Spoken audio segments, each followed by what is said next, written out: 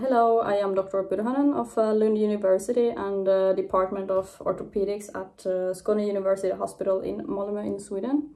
And I'm speaking to you about our JBJ's article, No Difference in Conversion Rate to Hip Arthroplasty after intramedullary nail or sliding hip screw for extracapsular hip fractures. An observational cohort study of 19,604 individuals. So during the past decades, we have seen increasing popularity of intramedullary nails in the treatment of trochanteric and subtrochanteric fractures.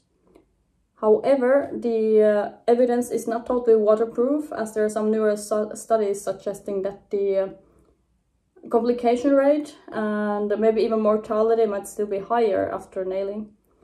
And also, many studies are made in centers of excellence, the results of which might not be applicable in everyday surgery.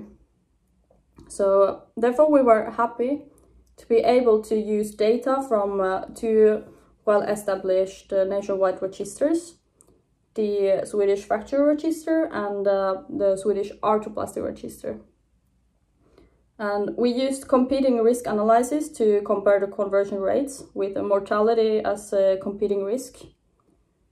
And our results showed no significant differences between the implants regarding conversion rates or mortality.